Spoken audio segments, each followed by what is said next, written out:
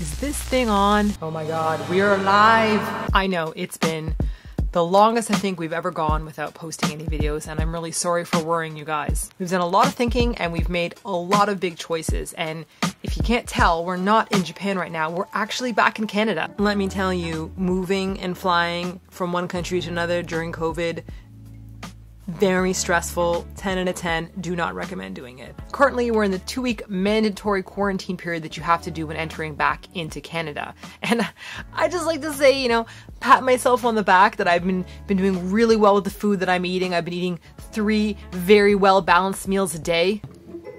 There's 3 different meals a day. Getting lots of fruit in. This counts. Like peaches, right? Enjoying all aspects of the college food pyramid. I mean, the food pyramid. Looks like it's from another era.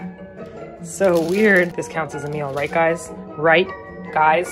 Right? Oh, dry ramen. Oh. You know, all the normal things that all of us have been eating while in hibernation. I mean, quarantine.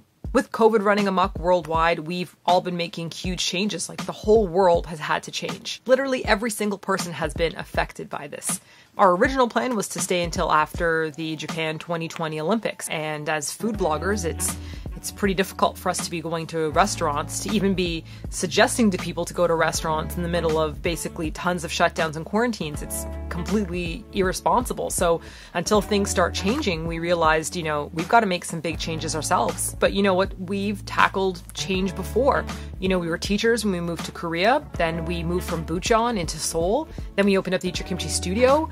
Then from there, we decided to move to an entirely new country where we didn't speak the language or read the language and start from scratch all over there again. And here we are again, making another big change, moving back to Canada. I'm not gonna lie, leaving Japan was an incredibly difficult decision. I absolutely love it there, and I know that Simon was pretty devastated about not being able to go to the Olympics because that's been a big dream of his since he was a kid. Who knows, maybe the 2020 Olympics +1 will actually happen. I don't know about that. I think it's gonna take a long time for the Olympics to start again. So you know what? That's it. Bam. We are starting from scratch again. We are starting with a blank slate for our channel. We're going to be pursuing whatever videos make us happy, whatever videos make us feel creatively fulfilled. I'm vicious killer. Nothing can slip past me. Nothing can slip past me.